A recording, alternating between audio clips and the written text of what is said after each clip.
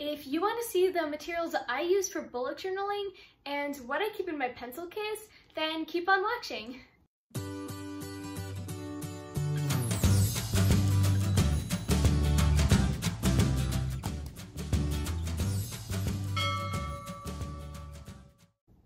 Pencils.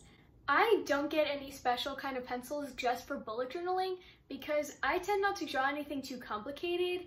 I know other people that make really elaborate and kind of complex drawings in their bullet journal, so maybe they'll want to get more artist type pencils, but I actually just get a regular mechanical pencil like the Papermate one I have right here.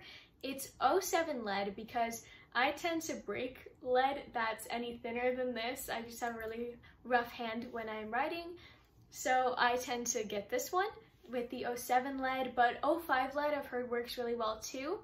I just wouldn't get too thin because it's breakable, and also not too thick because the lines will look really hard, and then when you go over them in pen, then it'll be really hard to erase the pencil underneath if the lead is too thick. And you may not think you need a pencil at all, but I actually do everything in pencil before I do anything in pen, and you should just do it in pencil first because it's much more likely to end up exactly the way you want.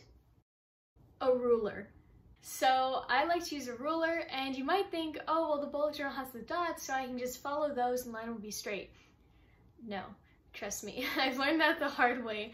And whenever I try to just follow the lines in the bullet journal, it doesn't end up the way I want it at all. And then I just end up being mad because it's messy, or I try to fix the mistakes. It just doesn't work out. So I definitely recommend getting a ruler if you are going to be doing bullet journaling. Pens. Pens are so important in the world of bullet journaling because you need them for basically every aspect, like writing the titles and drawing out the outlines of your weekly spreads and calendars, things like that. Basically, filling everything in your bullet journal requires pens.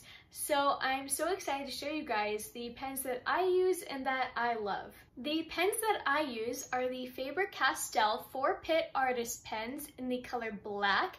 I really like these pens because they weren't that expensive. They were only $13, and there's a lot of variety, and they are really, really good for bullet journaling. They also don't bleed, which is really, really nice, especially for being black pens. They're just so useful for every aspect. First up is the super fine size with the letter S on it. And this pen I mainly use for when I need to write really small or I need to do really thin outlines, and I'll show you what I use it for in my bullet journal. So this is just one example. These are my habit trackers, and as you can see, the numbers are really, really small. They have to fit in one box. So with a bigger pen, it would probably look a lot messier, but with the really small pen, it actually looks very nice and very clean. So that's what I use that pen for. Next up is the fine pen, and I really like this pen because I can use it for a lot of my writing, because the super fine pen I use for the really small writing like I showed you guys. But the fine pen I actually use for most of the writing in my bullet journal, where I write out my schedule for the day and write out my gratitude log and all the other things I have to actually write out. I use the fine pen for because in my opinion it's easiest to control and also looks really nice, not too thick. Next is the medium pen. It looks really nice when I use it for outlines and other things like that. I use it for most of the outlines in my bullet journal. Again, showing you my habit tracker. The outline on here is done with the medium pen, while the inside writing is done with the super fine pen. So it's really useful, and that's why I really like these pens, because they provide a lot of variety, and so you don't just have to use one pen for every single thing. The last pen in the Faber-Castell pens is the brush pen, and this one's really fun. I use this a lot in my titles, such as for my gratitude log, as you guys can see here, and I really like the brush pen. I just think it's really fun to work with, so I think it's really cool for bullet journaling because bullet journals aren't that big and you don't need a huge brush pen at all to write big letters or anything like that. So a smaller brush pen is actually really useful. So I really like this one. I thought I would also show you the pens I used before I got these ones and that my sister uses right now, which are the Prismacolor Premier Hand Lettering Advanced Set pens, and that's what they look like. So as you can see, there's really thin pens as well as really thick ones. So I think they're really nice for bullet journaling, and they only costed $20. So that's pretty good. And this also comes with 2 pencils and a clay eraser. So that's just really useful for bullet journaling and other hand lettering projects. So I thought they deserved an honorable mention. Although I find pens to be pretty fun, a bullet journal would be pretty boring without. I decided to use Crayola Super Tips. I'll put those up on the screen so you guys can see if you haven't before. And I really love Crayola Super Tips for many reasons. They were only $7 at Target, which is pretty good for 50 markers. And they also have 50 really nice colors. They are also really thin, so they fit really well in a pencil case, which I definitely need when I take them places. And they don't bleed through the paper. I think having colorful markers is very, very necessary for bullet journaling because you need them for so many aspects of bullet journaling, such as mood trackers. This is my one from July. I am so proud of it. So the different moods are these different colors here, and then her tail is filled in with all of my moods from the month. So I thought that was pretty cool. And it just makes it more visually pleasing. Washi tape.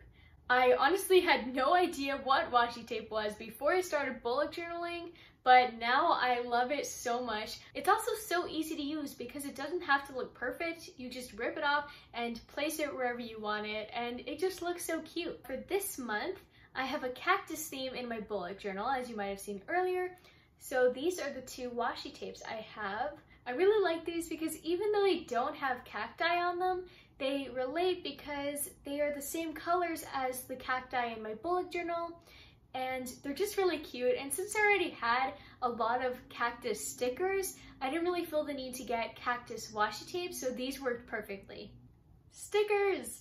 I love stickers so much. They're like my favorite part of bullet journaling. I know, I'm like way too excited about stickers.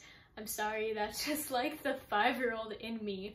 I love using stickers because just like washi tape, they add a little extra element of fun into my bullet journal and make it so cute. And depending on the theme, sometimes I'll buy a lot of stickers for my bullet journal theme that month, or I won't buy any. It kind of just depends. It honestly depends on the month and what you want for your bullet journal.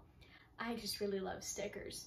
So now I thought I'd show you guys what I keep in the pencil case at all times wherever I bring my bullet journal. So first is the pencil, and even though I don't need this too much because everything is already drawn out in pen, I like to keep it in there anyway in case I want to make other doodles or plan things out, things like that. Next, I have 3 of the 4 Faber-Castell pens, and I don't keep the brush pen because I just don't need it during the month, as I already wrote all of the titles and things like that that I need.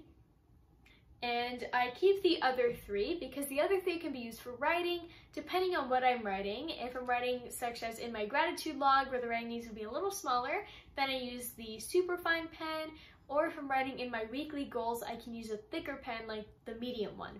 Next, I just keep a regular black ballpoint pen because sometimes I'm really rushing and I don't want to get my nice pens out and mess them up, so I write something really quick with my ballpoint pen, some really quick notes or something to remember, things like that I use this for. Next, I have my Crayola Super Tips for the month.